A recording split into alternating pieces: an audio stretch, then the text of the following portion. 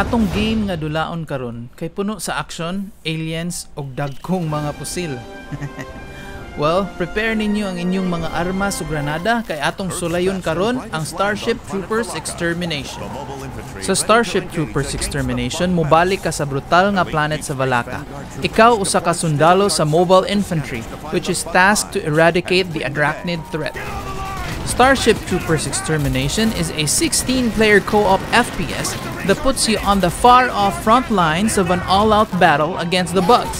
Squad up, grab your rifle, and do your part as an elite deep squad vanguard set to take back planets claimed by the arachnid threat.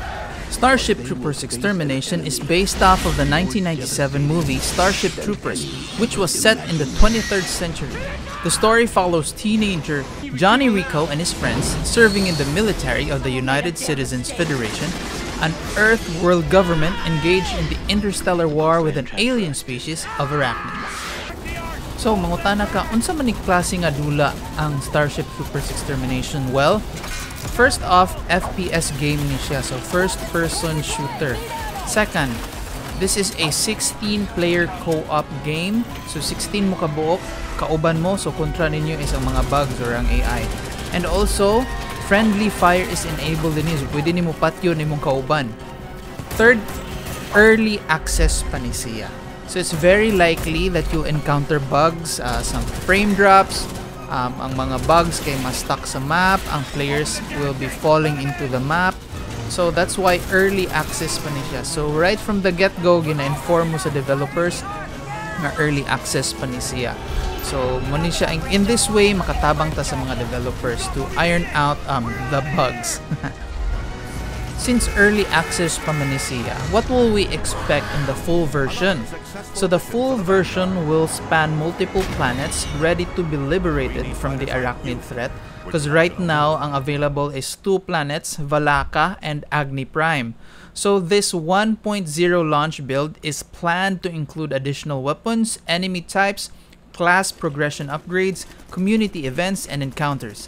So the player will have a diverse roster of customization options, allowing them to tailor their troopers to fit their playstyle and experience.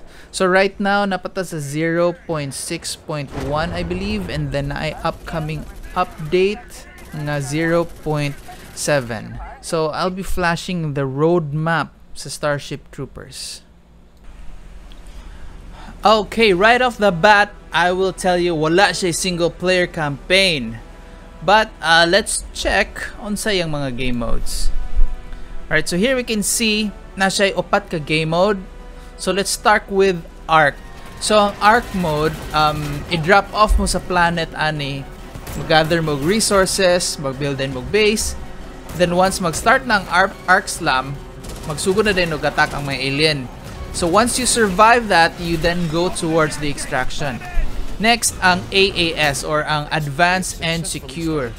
So basically, Arc mode ragyapon ni siya, pero gitagaan na mo og resources. So dili na mo kinahanglan mag-mine or mag-gather og resources. So diretso na lang mo mag-build or maghimo sa inyong base, and then that's it. So next is ang Horde mode. So ang Horde mode is mag-build gyapon mo base that i-defend na ninyo for 10 rounds of hordes. So last na to is ang Hive Hunt. So unlike sa first 3 modes, ang Hive Hunt is only 4 player na tactical mode. So ang previous 3 kay 16 player co-op siya. So ang Hive mode, musulod mo sa Hive nya, ang target niyo is ipabuto ninyo ang mga eggs sa alien sulod sa cave system. So while inyo nang pangitawan ang mga eggs, gagukdon din mo sa mga alien. Then after mapabuto ninyo, escape mo sa Hive and then i-extract din mo. Okay, so then next is makita nato na siya tulo ka klase nga difficulty. So the harder the difficulty, musaka ang XP nga mag-gain nimo. Alright, next na nato ang mutators. So for the mutators, so these are basically like modifiers. So maka-affect ni siya sa inyong gameplay. Like for example, ang pitch black, ngit-ngit yung kayo ni siya nga di nakakita sa alien kung wa kay suga. O niya imong dala kay flashlight ra. So makita nimo kana ra na si matuwangan. Next is for example kaning sandstorm, so weather anomaly detected. So sa sandstorm ang imong monitor kay murag bagyo og balas. dili ka makakita sa layo, and then napoy mutator ani nga I forgot which one nga puro ra pod handgun imong dala. Sa atong mutators, duha ni sa kaklase, mutators para sa enemy and then mutators para sa scenario. So for example sa enemy ganing gunner ambush, so mas daghan ang gunners ana nga time nga gameplay. So ang mutators nato kay mag-change ni siya every hour. So again, so you can see here natay makita new mutators in 36 minutes. So ang mode nga atong dulaon karon is AAS. So makita ninyo ang AAS karon kay Tiger Ambush. And then for Arc, Elite Tigers, Tiger Ambush, and Tiger Packs. So mag-change na siya every hour. Okay, alright. Sige, magsugod ta. Mag-try ta og duwa.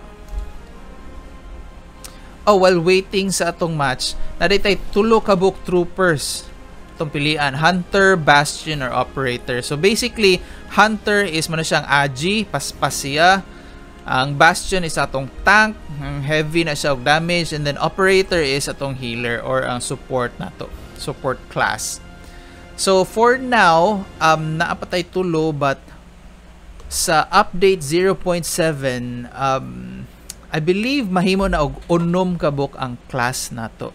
So mawala na niyang tulo, then mapulihan siya. So like for ang Hunter, na siya duha ka subclass, Bastion duha ka subclass, Operator duha ka subclass. So 6 in total ang bag-o nato nga mapilian. Okay, here we go. Valaka lang unta oy. Kay ang actually na duha ka planet, Valaka ug Agni Prime. Ang Agni Prime kay ga drop ang ga-drop ang frames. So hope Valaka na siya.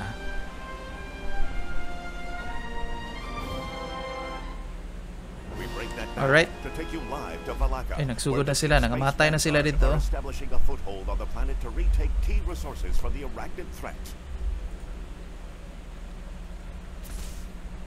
Alright, Tiger Ambush atong mission condition. So next is magpili tag squad. So like kung kauban mo, nakay-kauban, nakay-kadua, pwede mo upat kabuk. Pwede pod like before naka-join ko og group. So nami Discord ato. So sa Discord 16 mi kabuok ato nga magduwa. So lingaw kaayo. Right dita, then we'll play Hunter. Ay, grabe. Okay, patang-tag. Tang-taog. Oh! Nakabutang ramang kong beacon. Patay naman dayon.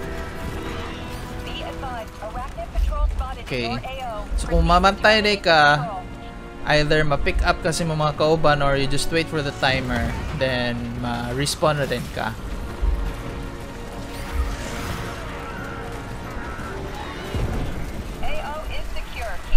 Okay, respawn.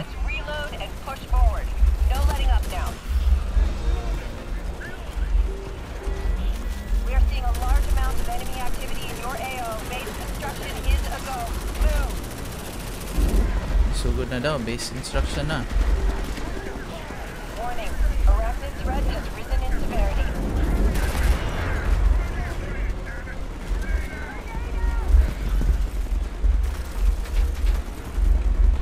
Ham na dapit. Ah, dito. Alright, pick him up, pick him up, pick him up.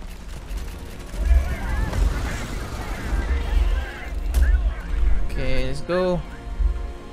Tara boys. Oops, sorry. Reklamo siya. Check your fire daw. Sorry, nagot.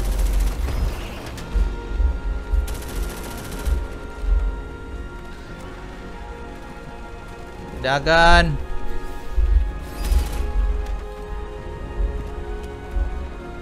Okay, putang beacons dire. So once mahimo na namo siya, sugod na din. Taga na din may kwarta, then dapat mas mahuma na maghimo ang base within 2 minutes. There. Inbound na. Makita ni mo diri sa top left o na may 100,000.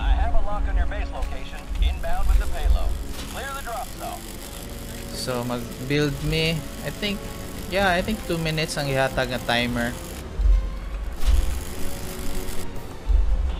This is Fire. Build tools out on the There. demo, Brimstone 1. You have incoming arachnid threat with no time to lose.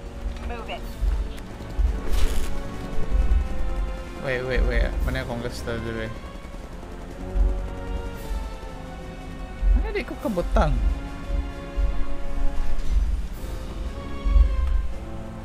Ay, okay. Nahurot na nila dito speakers. Sa ka.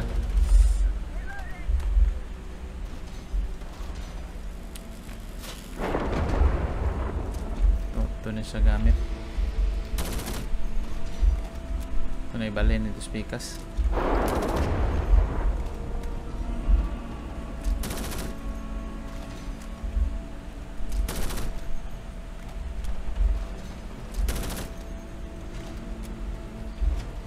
Kasi matinga mo ano ako ning gawot doon kay 4 ra ka buok man ani ang mahimo. Unya ang among protektaan kay kani. So dapat diri ni siya ibutang. Alright. Okay, 45 seconds. Guys, ba't nga nato diri og kani akong gusto. I like this. Troopers, you got 30 seconds until the arc slams. Alright, 30 seconds to go.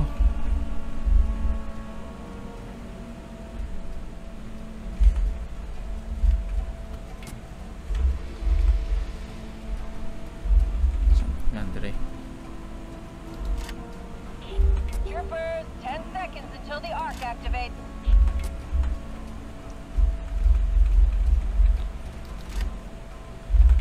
Alright.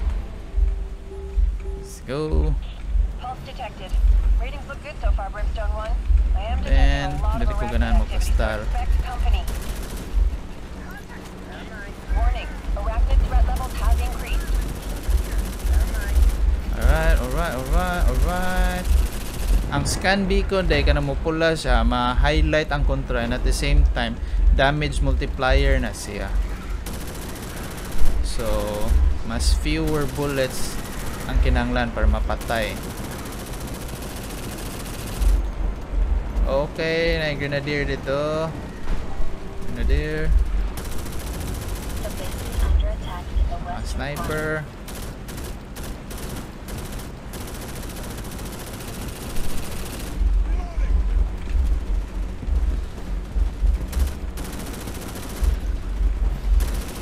Man din. Gunner.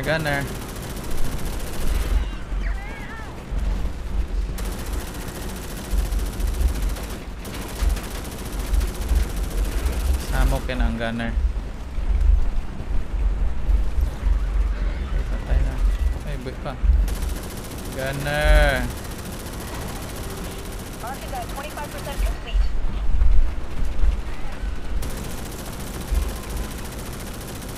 Gunner.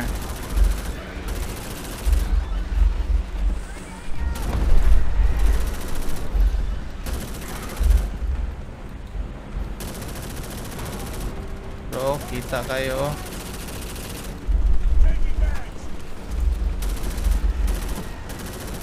Tiger.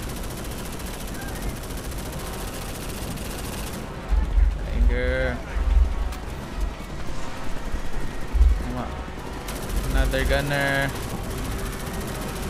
Normally, ang gunner makitaan mo na unahon yun ni mo kay ang pirmi makapatay.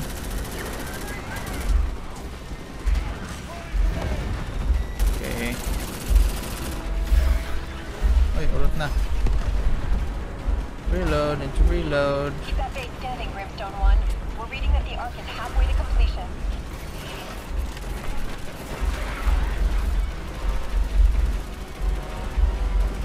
Okay. Reload. Ano po eh? The base is under attack in the western front. Deads.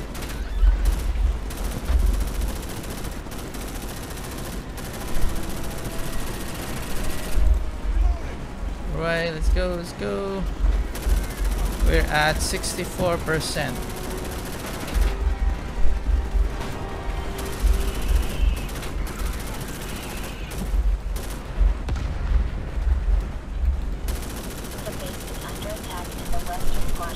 Mga bastion, oh.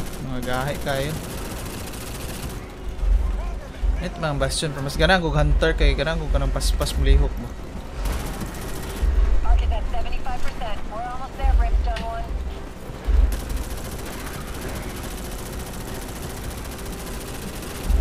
1. Ilan na? 79. Right, almost there.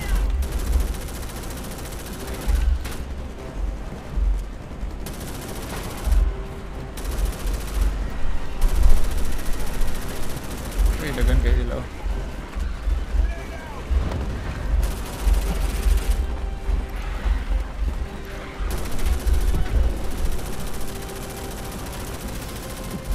Ilan na? 90% guys. Almost there.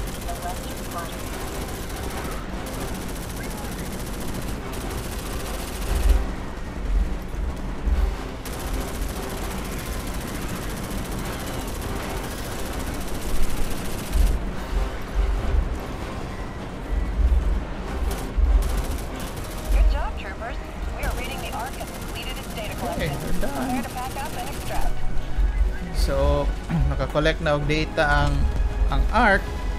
So karon kay maghulat na lang dayon mi para i-pick up mi. Oh. Even if mayon siya mission complete na, wala pa kay kinanglan agay to ara. Kinanglan pa mo i-pick up. Naantay maka-pick up sa ko, ah. Yes. Go. Go. Go.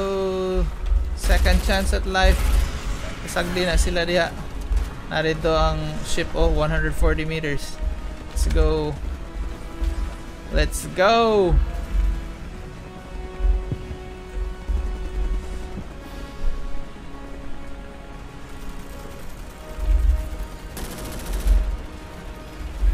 Alright.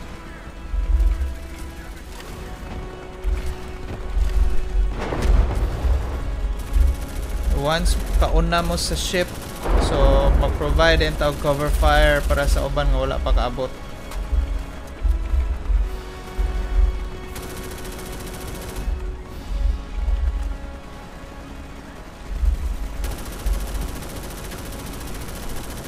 Just nagko kay mga tiger.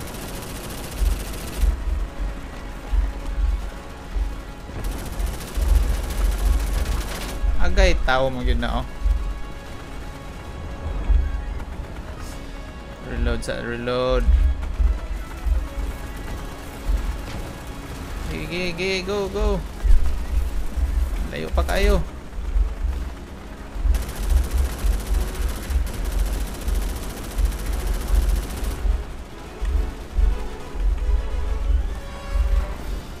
Ayun, matay pa yun siya dito.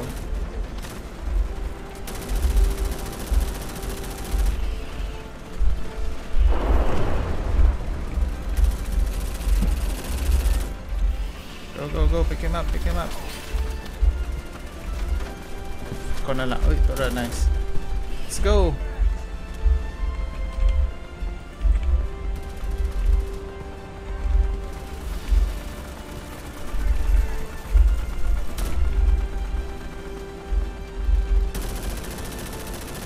Kami nila dito.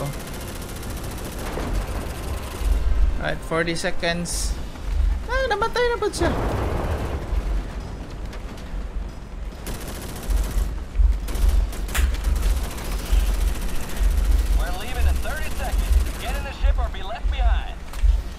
Come on. Matay na noon sa usa. 16 seconds. Bye guys.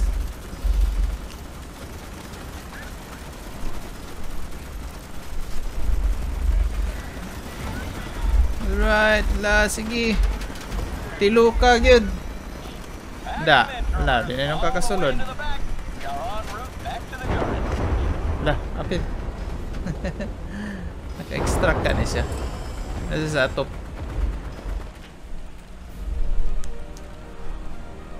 Okay.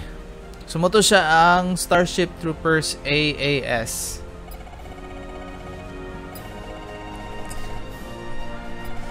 So, Trooper extracted 12, Tiger Skill 13, Warrior 64. Okay. Alright, sumoto siya ang Starship Troopers Extermination. Kung nalingaw mo aning a video, please comment and then subscribe. And then let me know sa comment section kung sa inyong gusto na ko i-try o duwa next. Alright, bye-bye!